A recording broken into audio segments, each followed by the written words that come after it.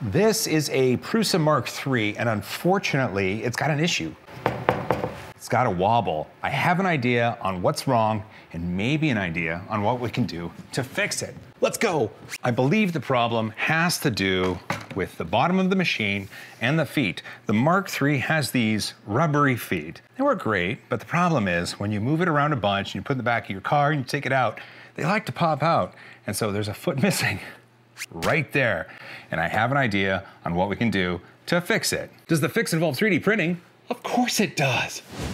Of course 3D printing can do cool things, and 3D printing feet for your printer is something I've even done before in the past, but I wanted to look for new ones just because it's been a while, and I wanted to see if there was an updated model, and there is. It's on printables.com. Anti-vibration feet, MK3, MK3S, and I have an MK3, so that's awesome. In fact, look, here is a picture of how it works. It kind of goes across the extrusion or the metal bracket at the front, and that works great. But I did notice something. So have a look at that model on the left. It looks like it was printed with supports maybe, and I think that little foot at the bottom is the culprit. Have a look. This could be so much easier to print if those two little feet on this foot weren't there. I don't think those little push outs at the bottom are needed for stability. I think these are gonna work as is without those, and I wanna take those off. But rather than fire up a CAD program to do some editing, we can just do this in the slicer.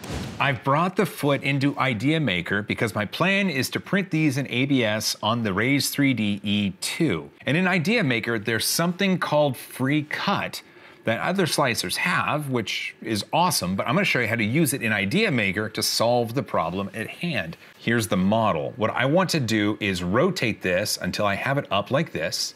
I wanna hit free cut, and then I wanna bring this down just a bit, just until it is right on top.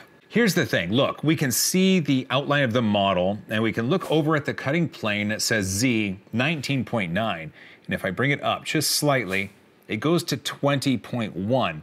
Now, I have a hunch it should just be 20. So what I'm gonna do is change that to 20.0 and just hit enter. And look at that, look at that. I think we're in a good spot. So now what I'm gonna do is start a cut. That's it. So if you look, now this top section is separate. I can just delete it, just like that. For the other side, I mean, let's just do it again. I'm gonna take this, I'm gonna rotate it, let's see, 180 degrees.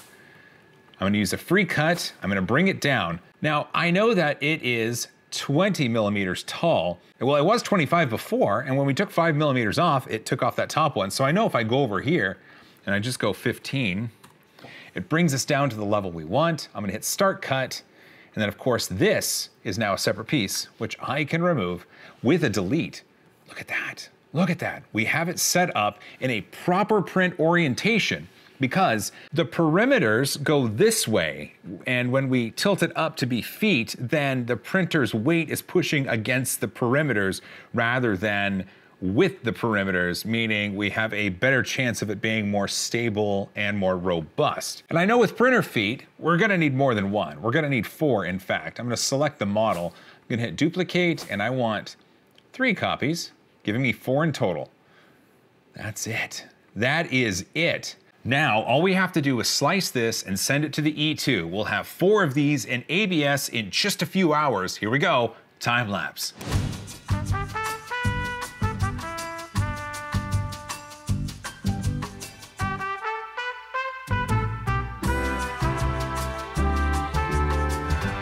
That really didn't take long at all. Let's get them out of the printer.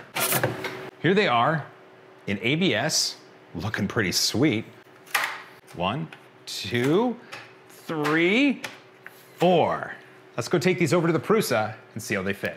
To put these on, we need to get the rubber feet off first, and it's really simple to remove. You can just pull them off, just like that. I mean, I could go put it in and out of my car a few times and the feet would just magically fall off, but for now we just pop them right off. Now these are in ABS, and they've got some good spring to them. I'm really excited to try these out, and I think all I need to do is clip them on.